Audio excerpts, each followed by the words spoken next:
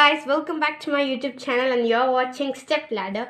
So in this video, I will teach you how to calculate the formula unit mass of a substance. But before that, we need to know what is formula unit mass.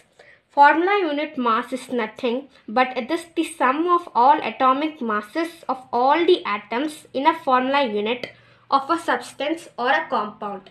The only difference between molecular mass and formula unit mass is that the substances are represented in formula unit mass because they are ions.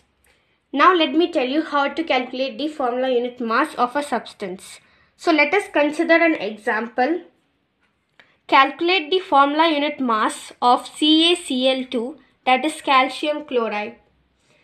So here we are going to do in the same way how we calculated for the molecular mass.